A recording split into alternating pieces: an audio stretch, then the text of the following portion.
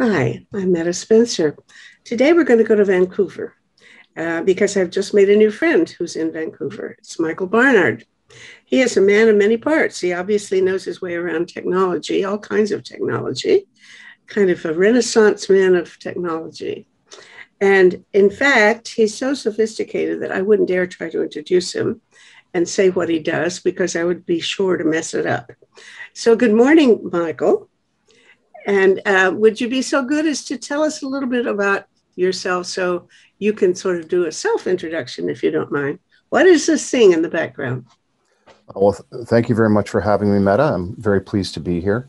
The thing in the background is actually a project I'm working on with my firm Distance.com, Distance Technologies, and a local architecture practice, Human Studio Architecture and Urban Design, focused on increasing sociability in the built environment. That's a five-story office building or five-story residential building with a courtyard. And what we're doing is using 3D agents in a virtual environment to run around the building and encounter one another and determine which designs of the building are more sociable versus less sociable.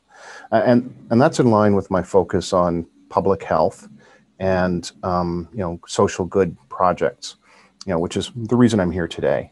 Yeah. The public health stuff, I mean, we're doing in the middle of COVID, which Meta's, and I chatted about in our original conversation a week or two ago. But COVID is actually being managed in Canada by the Panorama Public Health Surveillance Project, something built in British Columbia, which I had the privilege of working on for 18 months. Yeah, these, I see little green lines zigzagging around this building. Is this a kind of graph of where people move inside the building complex? Well, no, that's two agents in space who can see one another. The green line is the laser between their eyes. Oh, really? Yeah. And why are they trying to see each other? Well, just because when you walk out of your building, you see your neighbor, you'll say, oh, you start to learn to recognize them. You'll say hi. Oh, And yeah. then eventually you'll establish familiarity with your neighbors. And at a certain point, you say, well, we haven't seen Fred for a while. I wonder if he's okay. So there's just a creation of community, creation of social environment. But that's not what we're here to talk about today. No. Today, we're here to talk about another big part of my brain, not technology, not public health, but something that has strong implications for both technology and public health. And that's climate change solutions. See what I mean by a man of a Renaissance man? You're an English major who are also doing climate change.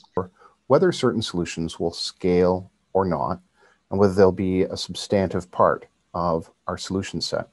But the point there is more that I spend time thinking about how people internalize behavior, and I've spent time looking at behavioral psychology and behavioral economics to determine what things will actually work in terms of being acceptable to people and will actually get past that barrier of human nature. And so, Oh, boy, it sounds like you are dealing with some of the things that absolutely keep me awake at night. And I mean, literally, I spend a lot of time in bed thinking about how we're going to break through some of the human problems that I see are wrecking democracy, frankly, making it impossible to make good political decisions, yeah, which of course includes climate change as the most obvious example.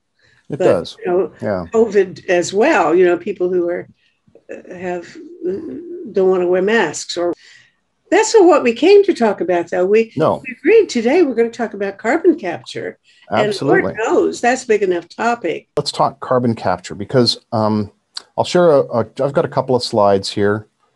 Um, One of the things carbon capture is touted as one of the big solutions for climate change. Now, this is a map of all the largest carbon capture sites in the world. Hold on. Right off the bat, I think we have to be careful about when we use the word carbon capture and sequestration, because there are things that trees do, and then there's what I guess is generally called DAC, direct air capture Okay, yep. from the air with machinery, and There's that's multiple types. Yeah, these are not direct air capture. okay. I've spoken to the leading people in direct air capture globally, but these are specifically at so there's kind of three levels to this. The first level is at source, so emissions from smokestacks and coal plants and stuff like that, or emissions from normal oil and gas extraction processes.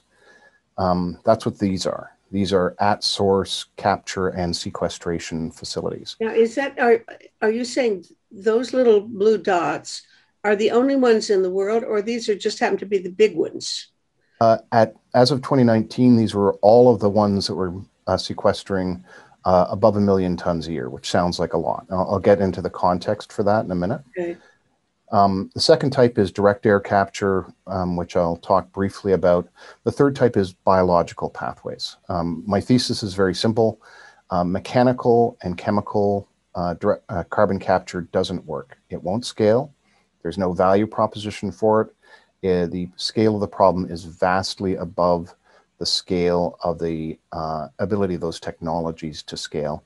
So you're saying direct air capture and smokestack capture kind of thing, neither of them can be scaled? Nope. And it's pretty simple to explain why. But the one that will scale is biological mechanisms, and I'll talk more about the biological mechanisms. I'm going to start by being dismissive of the mechanical and industrial processes. So these are the sites. I've looked at all of them. I've assessed multiple technologies for sequestering carbon. I've done a case study on carbon engineering, which is the big Canadian direct air capture solution. David Keith's outfit. Right? Spoken directly to David Keith. He was unhappy with my coverage of his approach. I've spoken to Graciela Chichelniski and Peter Eisenberger, who are behind the global thermostat direct air capture thing a decade ago. I don't know about that, but there's something in Switzerland with a branch in Iceland, right? Yeah, I haven't talked to any of the Climeworks people, but I've assessed their technology. Haven't published on it. The problem is multiple fold. So let's just start with the scale of the problem. Okay. We're over 1,000 billion tons of excess CO2 in the atmosphere that we've put there. And we are putting in 30 to 40 billion tons a year. That's billions with a B. So 30 to 40 billion tons a year. The biggest facility in the year captures 1 million tons a year. That's okay. And a billion is a 1,000 billion. A trillion is 1,000 billion. So a billion is 1,000 million, right? correct. Yep. Okay. And so we're talking about totally different scale of magnitude. It is a scale of magnitude problem. Exxon claims to have the most sophisticated and the best track record for carbon capture sequestration in the industry, and they do, but so that's problem one, is just these facilities just are tiny compared to the scale of the problem. The second problem is that all of these dots, 90% of them are used for enhanced oil recovery.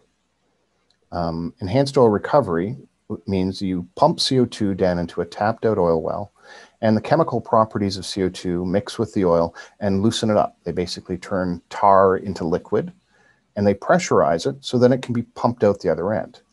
For every ton of CO2 you pump underground in enhanced oil recovery, you get 1/4 ton to a ton of new petroleum.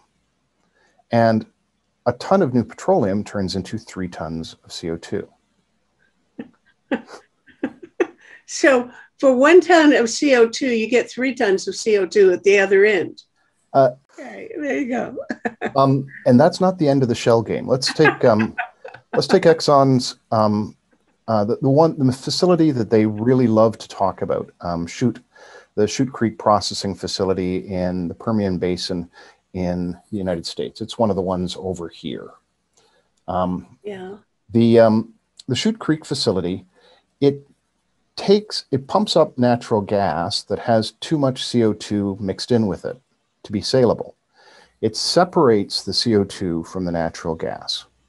It sells the natural gas. It pumps the CO2 over to the tapped out oil well and pumps it back underground. So it takes CO2 from underground, it puts it back underground and gets more oil. Yeah. And it gets more oil than it pumped out of. So there's no net benefit at all from Exxon's facility. It's actually a shell game. They're pumping CO2 out to put it down somewhere else to get more CO2. Okay.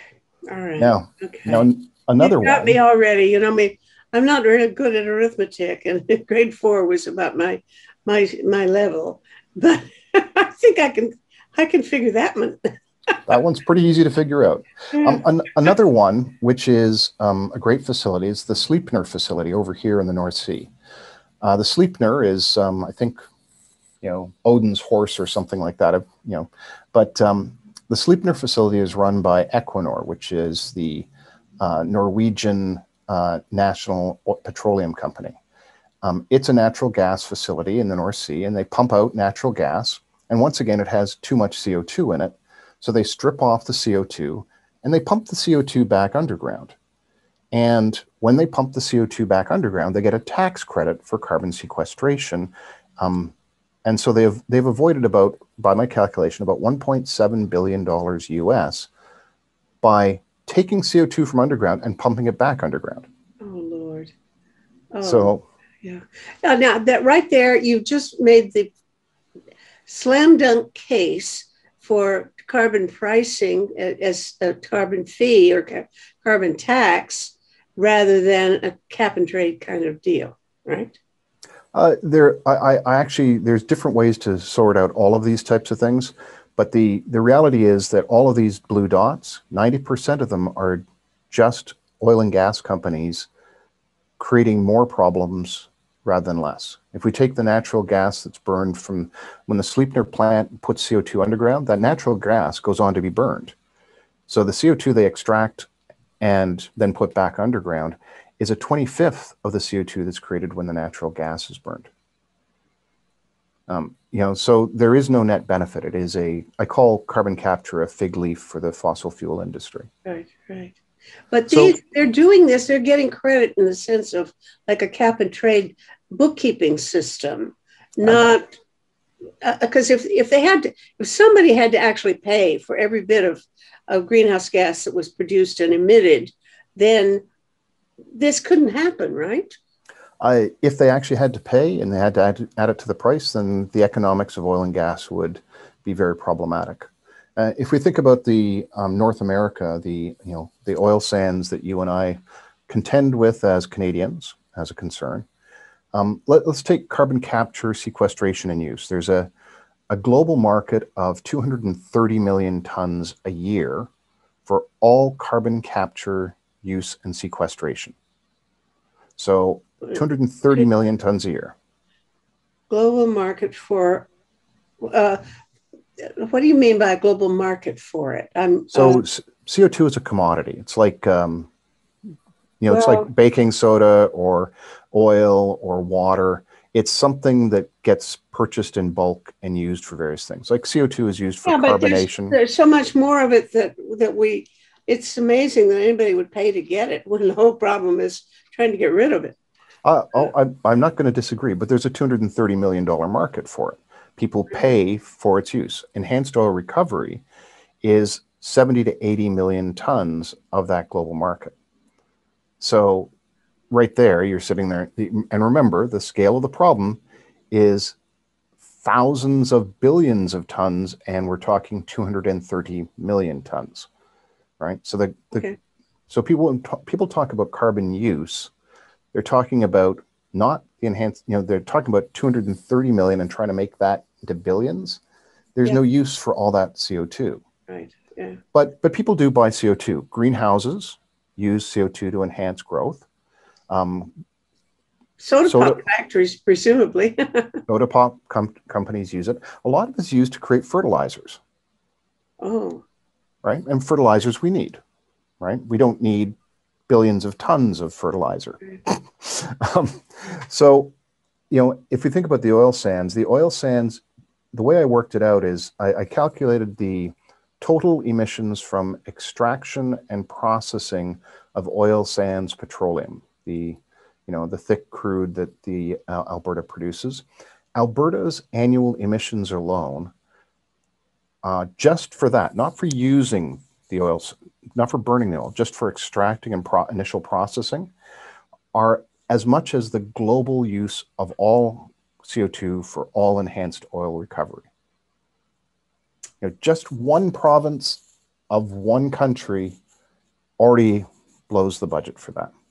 And so this is the scale problem. If there's the scale problem and there's the bait and switch problem. The fossil fuel companies are doing a lovely bait and switch. They get their social license to continue to extract oil, and they convince everybody that all we have to do, we can capture it and we can put it somewhere. But there is no place to put it that's big enough, and there is no use of CO2 that's big enough. Well, if they just pump it into an abandoned oil well, or any other kind of mine, underground coal mine or something, and they can seal it so it isn't going to get out, that's pretty good burial, Except that it's the scale of the problem. Aren't there enough holes in the ground from old wells to be able to pump a lot of that stuff under there, or not? Not a chance. No? Thousands of billions of tons. Okay. That's the scale of the problem. We don't have room for it. There's nothing mechanical that can deal with that. There is a solution, though. So I do, as I said at the beginning, I do want to show you this chart that I created. So one of the things I did in 2019 when I was looking at these sites, I did an assessment saying how much had actually been captured. And the 45 million tons for the global carbon capture and storage market from 1970 through 2019 includes the most generous calculation I could do for the enhanced oil recovery people. So for the enhanced oil recovery, I asserted that they would get 0.25 tons of oil for a ton of CO2, which is the low end of the scale, the minimum end.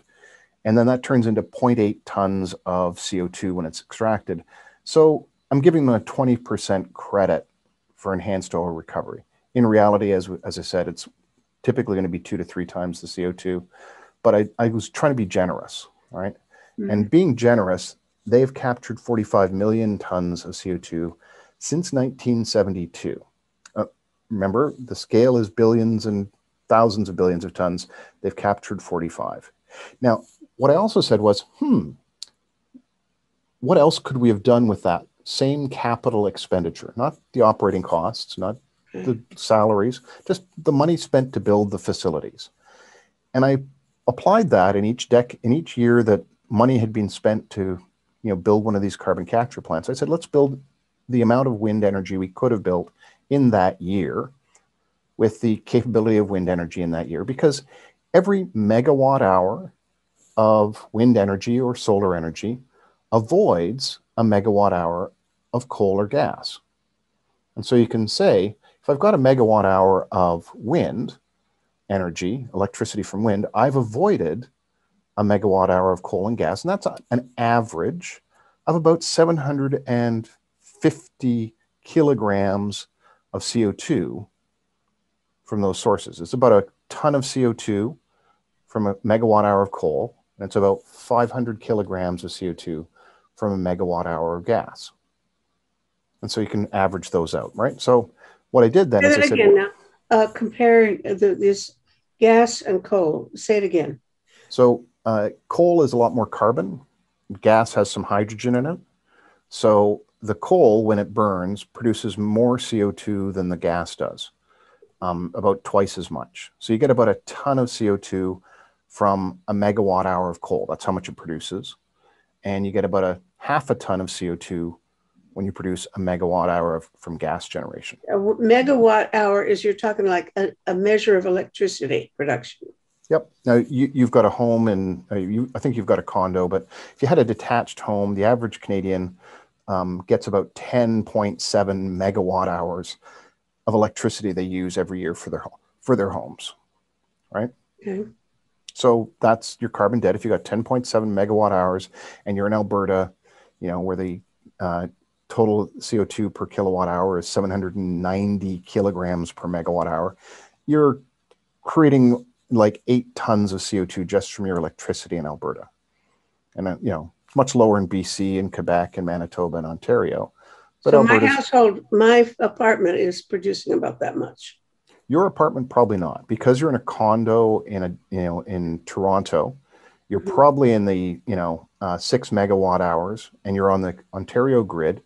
So the Ontario grid is about because of nuclear and the wind energy that hasn't been shut down by the Ford administration, and the solar that's in there that hasn't been shut down by the Ford administration. It's actually got pretty reasonable CO2 per kilowatt hour. It's like about 200 kilograms for a megawatt hour. So for you, for your carbon footprint for electricity, you're probably about 1.2 tons a year just for your electricity use, because you're in Ontario. So it's not, it's better than Alberta. Okay. And there's a couple of reasons for that. You're in a condo, so you're sharing heating and cooling with your neighbors, Mm-hmm. right? And so that's an energy efficiency matter. And secondary, you have a smaller space, so that's an efficiency matter. And third, you're on a grid that's not as dirty as Alberta's. But point of that is we can actually make a comparison. We can say we know that every megawatt hour we produce with wind or solar displaces fossil fuel generation. Yeah. Right. And so I made I never thought about it that way, but yeah, you could put those on the same graph, can't you? Yeah, and I did. Yeah. Here's the graph. Yeah. So this one basically says, given the most generous reading of the enhanced oil recovery, and given the most conservative capacity factors and ability and costs for wind energy, we would have avoided about 3 times as much CO2 emissions just by building wind energy instead of all the carbon capture that's being built globally everywhere in the world. Okay. Now I'm trying to imagine what my friend, I have a friend who's enthusiastic about the idea of carbon capture, not direct air capture, but carbon capture. She thinks that's we should put more into it. Now the question I've imagined she would ask is, how difficult is it to create such facilities for carbon capture at source as compared to the building a wind turbine, for example? I mean, if it's a whole lot easier to put some sort of little gadget on a smokestack, then it might be worth doing anyway, even while we're trying to switch over to wind energy, because they say it inevitably will take a long time to make that transition over to solar and wind. Now, sure. I don't know whether, of course, I'm imagining what she might say, but is that the kind of argument that you would have to answer? Sure, and I'll answer it very clearly. So in Saskatchewan, we have the Boundary Dam project. That's a coal plant that had carbon capture and sequestration bolted onto it. And the carbon that was captured was pumped underground for enhanced oil recovery in Saskatchewan. The idea was the enhanced oil recovery revenue was going to pay for the carbon capture. The problem is, there were 2 problems. One is it ran at 40% of projected efficiency for 1.5 years and nobody noticed. Second, it cost a lot more than they expected. So now every megawatt hour of electricity has a wholesale cost of $140 per megawatt hour. Now I'll turn that into kilowatt hours, because you pay about 12 cents per kilowatt hour in Ontario. Well, in Saskatchewan, the wholesale, but that's your retail cost with all the other adders, the wholesale cost of electricity for this Boundary Dam facility was above Ontario's retail cost and close to Saskatchewan's retail cost. It was just too expensive to operate. So while they're keeping it running, the Saskatchewan Power Utilities and the Premier said they'll never build another one, and they're not expanding carbon capture in Saskatchewan. So that's a Canadian example. Now I'll give you the Petra Nova example down in southern United States. There's a big coal generation facility. They have, I think, 12 boilers on the facility, and they bolted on carbon capture to one of them. The idea being that they would, test this out. So this is only one boiler out of 12. So they're already down at 8%. But then they were only capturing about 30% of the CO2 that was coming out of the boiler. And this is actually fairly standard efficiency for at-flue capture. It's easy to capture 30% of it. It gets increasingly expensive to capture 100% of it, right? And so that place, they spent billions of dollars and it failed. They've actually removed the carbon. They actually had to set up a gas plant, a natural gas plant, to create the energy to capture CO2 from the coal plant. Because capturing and running a carbon capture process takes energy. The big part, which I learned a decade ago, is that every CO2 capture process uses a chemical or sorbent-based technology, which requires a bunch of heat then to separate the CO2 from the thing you've captured it with. And that heat has to come from energy, and typically that comes from natural gas. And so you kind of sit there and you look at this and go, say, we're going to spend a lot. Like, we talked about David Keith and carbon engineering. Their initial process, as defined and as explored, uses natural gas to power the process. They create a half ton of CO2 from the natural gas for every ton of CO2 they capture from the air. And so then they actually have in their design process, they have 3 different carbon capture technologies. They have one for the air and then 2 for the natural gas emissions. It's, once again, it takes more and more and more to try and get to that 100%. They have to do 2 separate carbon capture processes on the gas emissions to capture all the CO2 to get up to that close to 100%. And so that's the problem. We have a scale problem in that carbon capture doesn't get anywhere near the scale. We have a enhanced oil recovery problem in that it's used to create more oil and hence more CO2. And we have a shell game problem in that most of the stuff that people are claiming value from, the CO2 was already sequestered underground. They pulled it up and put it down somewhere else. And then we get to the air carbon capture problem. You know, the air carbon capture problem is Houston Astrodome.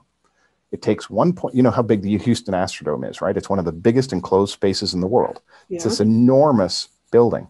It takes 1.1 Houston Astrodomes worth of air to get a single ton of CO2. Because CO2 is really diffuse. It's a great space blanket that it's making our atmosphere warmer. But I did promise, and we only have 28 minutes left, so I want to start talking about the solutions, because I'll make it really clear the technical and chemical solutions that people are touting, especially the fossil fuel industry, are not fit for purpose. Okay. But there are solutions. Oh. There you go. There's one of them. You're going to make me happy now, because I've been saying forestry and agriculture, hooray, hooray. Yep. And this is the agriculture side of that. So right now we've got a bunch of the Earth's surface under agriculture, and that agriculture is pretty crappy. It's it emerged out of subsistence farming globally, and they figured out they'd break up the Earth. You had to break up the Earth to remove the boulders and stuff like that. I mean, I personally dug up a garden in North Bay when we moved into a new house and moved all the boulders down and did all that stuff for my mom because I was a teenager and I had lots of energy and it was the easiest way to keep me from breaking stuff that was useless. And that's good the first time. Creating arable land, the first time, you have to break the soil. You have to get rid of the stuff, the roots, the stumps, you have to get rid of the rocks and stuff like that. But after you've created arable soil, we've got into the habit of high tillage agriculture. And everybody's seen that. You run a plow across it and it tears up a furrow of ground and it throws off to the side. Well, there's 3 or 4 problems with that. First of all is that plow pan thing over here. Basically, you end up with this compaction layer in the soil because you keep running heavy equipment across it that prevents stuff from going through it as easily. And you end up with that problem. The second problem is Sorry, but these diagrams are fascinating. On the one hand, you're talking about, well, the kind of farming my grandfather used to do. He ran a plow up and spent his whole life, 60 years, with a plow. You know? Now, but now this, you've got rocks and layers of all things, but this plow pan, the thing that you're saying gets hard is way down there. It's Hmm. not up toward the top. Is that right? Yeah, it's 20 centimeters down. That's like almost a foot down. I didn't know that. So the top part is still uh, fluffy enough, Yeah, but it's it's way down there that it gets packed in. so that's problem one. Problem two is you can see the root network on the right. What happens is that every time, well, actually, I'll do statement two. Statement two is every time you run a plow across that top 20 centimeters of soil, what you're doing is you're ripping it up and you're turning it over, and then the biomass that's in the soil, a lot of it immediately decomposes, emitting the CO2 that it had captured. So if you got some corn roots in that top 20 centimeters or some roots from some grain or something like that, what you're doing is you're enabling it to decompose rapidly. And when it decomposes, it emits CO2. Mhm. And so when you till, one of the first things you're doing is you're automatically getting rid of the CO2 that the root structures of your plants had put underground, at least for a while, right? Because underground, they still decompose just more slowly and differently. And there's different things that processes that go on. But the third problem is kind of a bigger problem. When you till, you've got that plow pan, you don't allow that network of biopores to draw the carbon down underground where it can be sequestered for the long term. So you've got a short-term carbon sequestration problem. Every time you till, you throw a bunch of CO2 that was captured in the previous tillage into the atmosphere. But two, there's this lovely thing called glomalin. Now, Never heard of it. glomalin, I know, who has? Nerds Glomulin. like me. Glomalin, glomalin. Now, glomalin is a protein which exists on fungus threads underground. So underneath, I don't know how much time you spent talking mushrooms with people, but mushrooms are a huge deal. This mycelium networks underneath the ground are this massive alternative layer. If you read The Wisdom of Trees, what is it? It's this great book by a Canadian about trees, The Secret I Life think of I know. Trees. I think I did. I read a book like what you're describing, whether same title, I don't know, but about trees having a social life. Yeah. And part of it is the types of fungus that exist underground. Yeah. Now, the value proposition here, I looked at the CSIRO.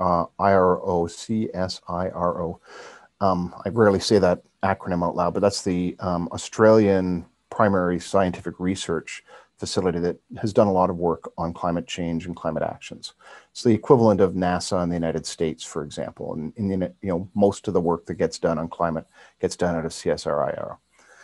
And they did a lot of work on soil carbon capture techniques. What their assertion and assessment after a bunch of time, and I did a lot of research and I published on this, what I found, and I talked to experts around the world and advocates and non-advocates, was that it came down to glomalin.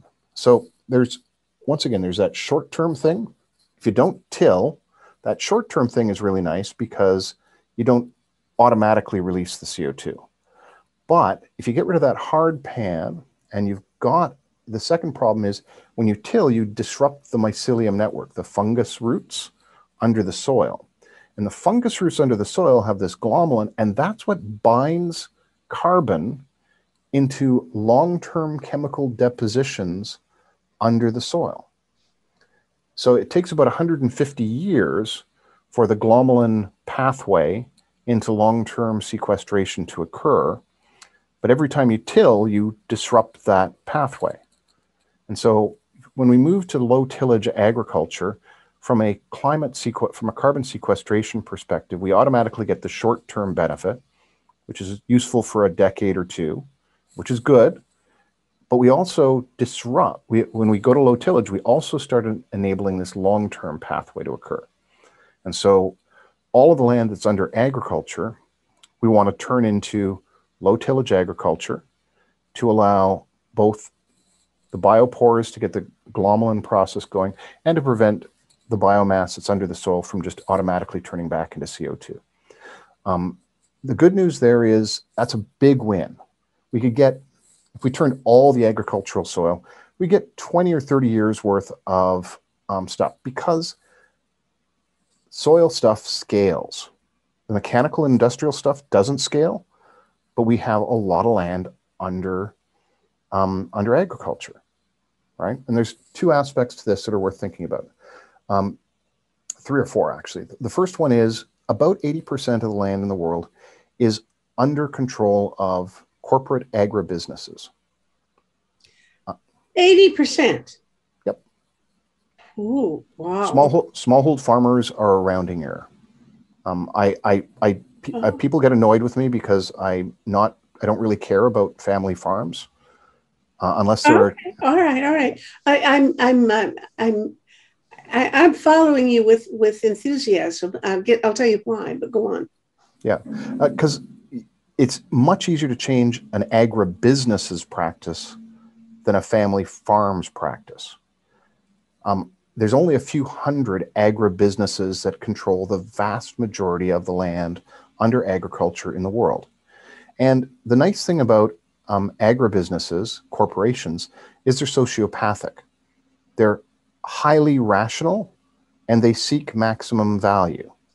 And they do it with spreadsheets and things like that. They do cost-benefit analyses. They don't do it based upon what they think is nice. They do it about what maximizes their value. And that's good, because that means policy levers that provide carrots and sticks will actually change their behavior very rapidly. You can go to those several hundred small number of agribusinesses, and you can incent them to go to low tillage agriculture, and you can penalize them for not doing it. And you have a small number of actors, and you can get a large benefit from it. You can also institute corporate monitoring programs with mandated monitoring of fields, and then you can put in place penalties for false monitoring. And you can do that because you've got a small number of actors again, right? If you wanted to go to, the second problem is a lot of the smallhold farmers are subsistence farmers or close to subsistence farmers. And subsistence farmers are calorie strippers. They strip every calorie they can for heat and food out of the atmosphere. If you look at Haiti versus the Dominican Republic, down in the Caribbean, they're the same island. I've seen pictures. One half is brown and the other half is green. And that's because on one half, Haiti is a very poor country, and they've got subsistence farmers everywhere, and they strip every calorie, including cutting down every tree to heat water for their family, to be able to cook food so they don't die of food poisoning. And so we've got to move all the smallhold farmers, the subsistence farmers, off the land. We can't prevent them from being on the land. We have to move more to agribusiness, which really is counterintuitive. But we actually have to give those subsistence farmers, those people in poverty who are stripping calories, something other to do, a universal basic income, guaranteed jobs, something, so that they stop stripping the calories and that land can go fallow again. And that's the third part, is a lot of the land that we have under agriculture today is wasted. The land that's in agribusiness land is highly productive. The Green Revolution is almost entirely an agribusiness revolution, and that's been a massive advantage over the past 100 years. And smallhold farmers, a lot of them are subsistence farmers and they have very poor yields per acre. And it's hard to change them because they speak 500 languages, and they've got to feed their families, and they've got to feed them today, right? And so avoiding that means giving them something else to do, and giving them enabling them to feed their families, and moving to agribusiness.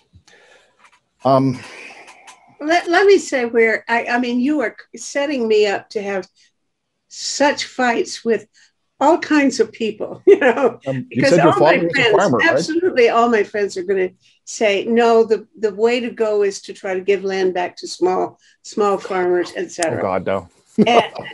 Okay, but the other thing is, I have done a couple of shows with a guy named Tom Newmark, who is the head of something called the Carbon Underground.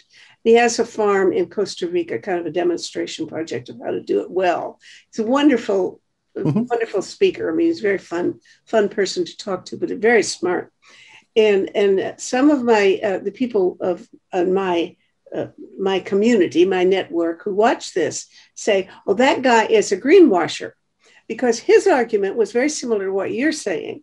He says he works with going out and trying to deal with government officials, but also corporate leaders in the food industry, because he says they are the people who are going to make the difference. They can put pressure on the people actually on the ground digging holes or whatever, and that they know that we are ruining the soil and we don't have that many crops left in the soil before we're all going to starve to death from depleted soil.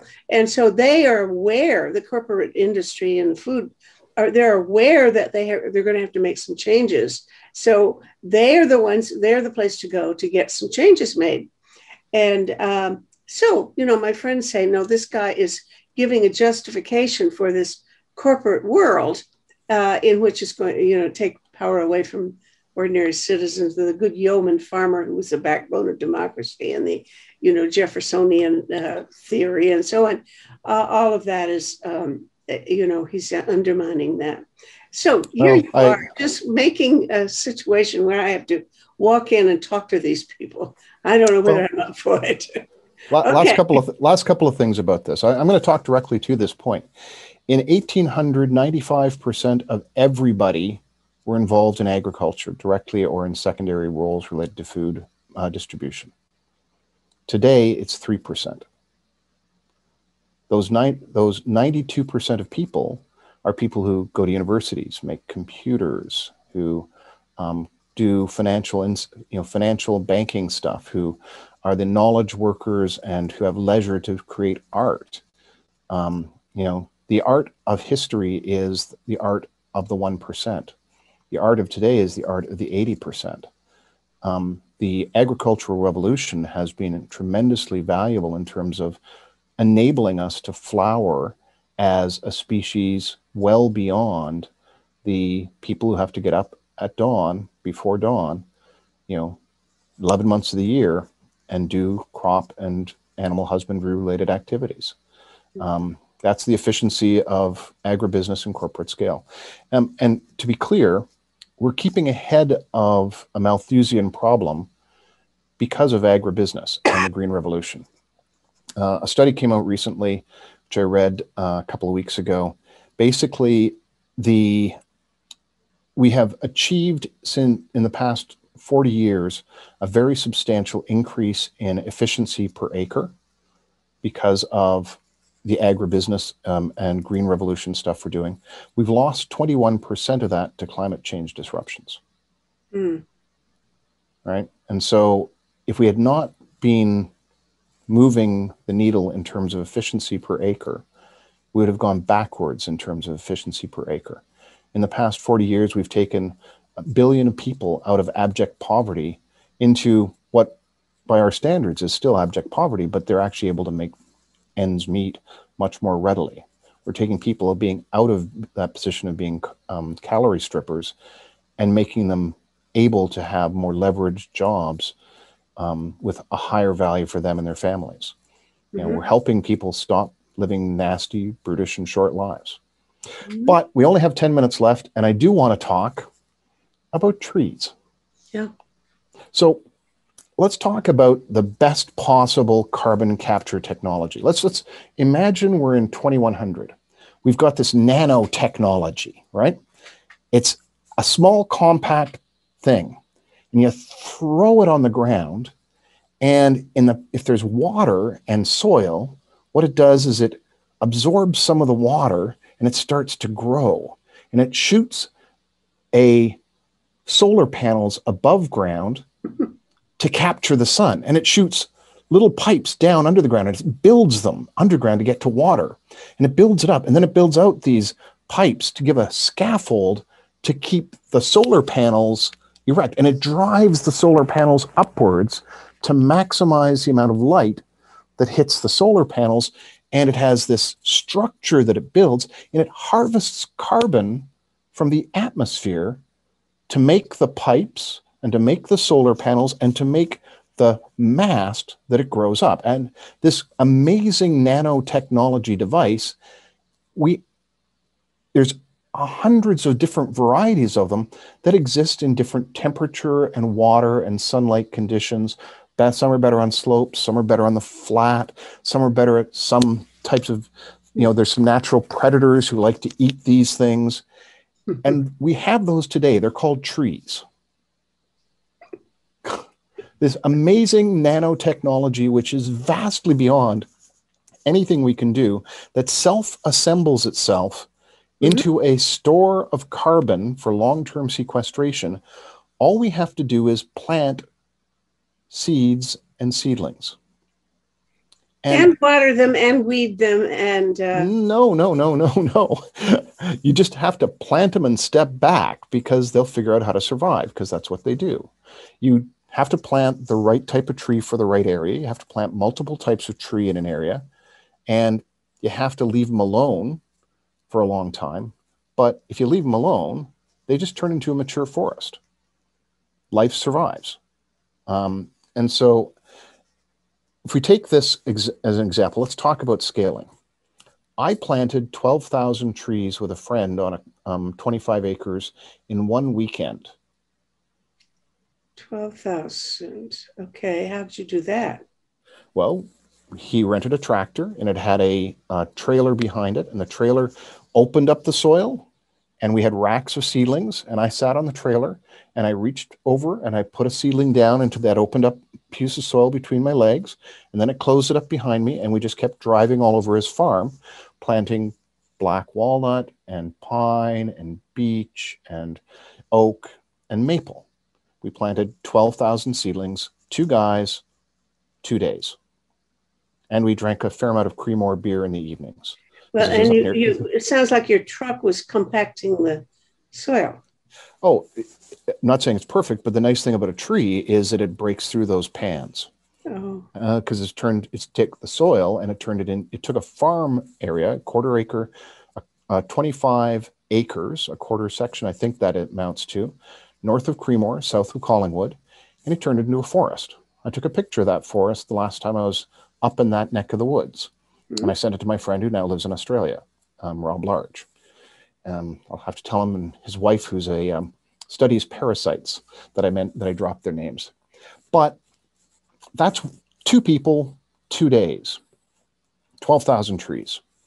And 12,000 trees means, a tree consumes after about 40 years, a ton of CO2. So that's 12,000 trees. That's 12,000 tons of CO2. This is a big part of my own personal carbon offset, that and my climate action, that and living in a tiny apartment with low carbon electricity and not owning a car because I live downtown so I can walk and bike everywhere. But that's scalable. Now let's talk scalability. Let's talk about the numbers. A study out of Switzerland did a machine learning study of the world. I'm going to get into big numbers again, Meta. My apologies, but some of your guests are going to be, some of your viewers must be numbers nerds, so I'm going to give them some numbers.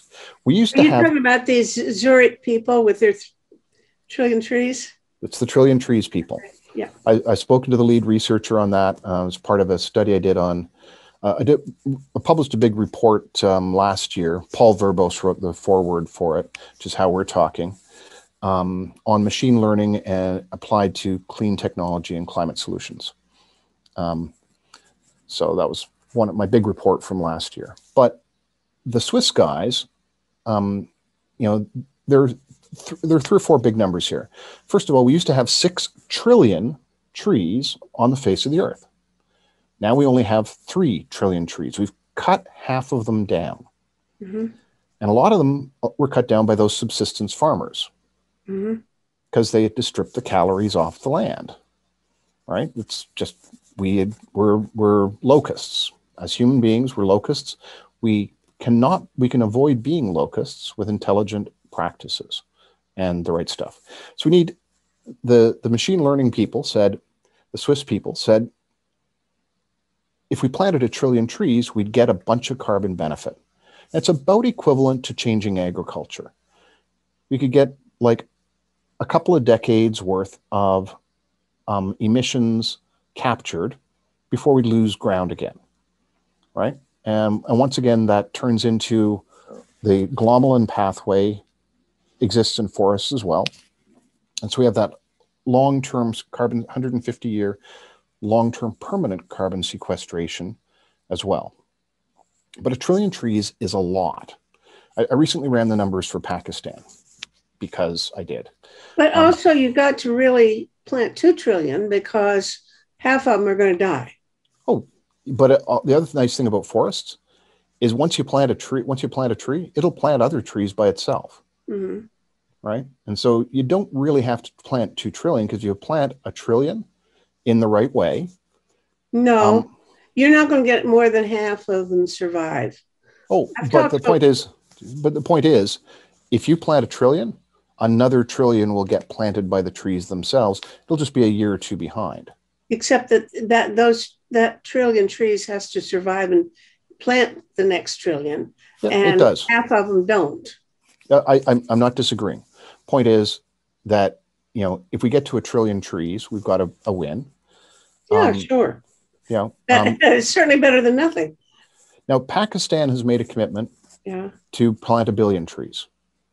Yeah, look, 1 billion is 1 trillion is 1,000 billion. So exactly. A lot of countries go around saying, "Oh, we're going to plant 1 billion trees." Well, you and 1,000 other countries, we might get there, but and this is the point of scaling, right? So how do we scale? So what is the scale for Pakistan? So I did a calculation. I said, let's assume that we have 3 different numbers that we would apply in some blend to figure out how many trees a country should plant. And so I said, maybe the gross domestic product compared to the gross domestic product of the world. That would be a good ratio, right? And Pakistan has 216 billion annual GDP, and there's about an 80 trillion annual GDP. And so that one says they should probably plant 2.5 billion trees. So 1 billion trees isn't far off. From a population perspective, there's a different ratio. And from a land mass perspective, there's a different ratio. And you kind of add those up. So they should be planting somewhere between 3 and 10 times as many trees, given those ratios. Now, but the bigger the country, and the more GDP, probably the more trees they should plant, right? And so Canada, with our massive wheat fields and our, on some semi-arable land, we got a lot of trees up there already, but we clear cut a lot of trees too. I've walked through clear cuts. They're nasty places. All that non-arable land in Haiti, which is currently stripped for calories, that brown land, we should be planting it with trees. We should, I worked it out. It would take about 8% of the total land mass of the earth to plant 1 trillion trees. It's only 8%. That gives a lot of trees, right? So that's not bad. Yeah, but a lot of those, that 8% is places like the top of a mountain where there are no roads and you can't get people in to do the planting, etc. Oh, but that's trivial now, because now we have tree planting drones. We've got these industrial scale. Yeah, but I looked into those tree planting drones and they're not nearly as good as I would wish. I was so excited when I heard about tree planting drones, but their survival rate, it varies from what kind of tree you're talking about. But the people I've talked to who've actually done some studies of it, first of all, the companies won't tell you what their mortality rate is. They don't even want to talk to me. But the people who've done some research also don't want to talk about it because it's not very good, the results. Yeah. Point is, though, do we care if we plant 10 seedlings to get 3 survive? Personally, I don't, because seedlings are cheap. We can overplant, to your point. Similarly, let's just take China, because we've only got a minute left. So let's take China. As of 2016, China had been planting trees as an intentional practice for 26 years. They started in 1990. At that point, they'd planted an area the size of France with 38 billion trees. So they were almost 4% of the way to the trillion trees by themselves. Wow. And then in 2019, they actually diverted 60,000 soldiers from the Red Army to plant trees. So China, and once again, this is a calorie stripping story. During the mistakes of the Mao era, they devastated the landscape. They devastated the environment, and now they're making up for that. And in part, they're doing it for the secondary benefits of trees. They're doing it to reduce air pollution because trees make the air clean. And they're beautiful, and they provide natural place habitat for all sorts of things. And they provide durable wood products for engineered hardwood construction and for other durable wood products which sequester the CO2 permanently in a different way than the glomalin pathway. So we can plant 1 trillion trees. We can plant 2 trillion trees. We have the technology. We can do this. We can change agriculture. And those are scalable, effective ways that actually have marvelous secondary benefits for humanity. But the entire mechanical and chemical stuff, it's just nowhere near a tree or a field. You know, I'm 1,000% in favor of everything you're saying. And, you know, I've seen some issues about how hard it'll be to do. But I really do think this is the way to go. And my concern is with people who say, we don't really need to do that. All we really need to do is reduce carbon emissions. And I say, it's way past the point where carbon emission reduction will do the job. We have to actually take stuff out of the air, and the trees and agriculture are easily the most promising way to do it, for sure. Easily. And the last thing I'll say on this is that I read a study recently of case studies of policy globally, 7 case studies of country policy. And all those case studies, almost all of them except for oil producing countries, were focused on biological pathways for carbon sequestration. The world's governments get this. We get a lot of PR from the fossil fuel industry about carbon capture. The average citizen doesn't get this, but government policy advisors do get this.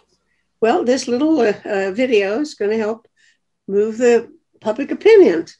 That much, anyway. This has been not only fun, but very, very enlightening. Yeah, you've brightened my day for sure. Meta, thank you so much.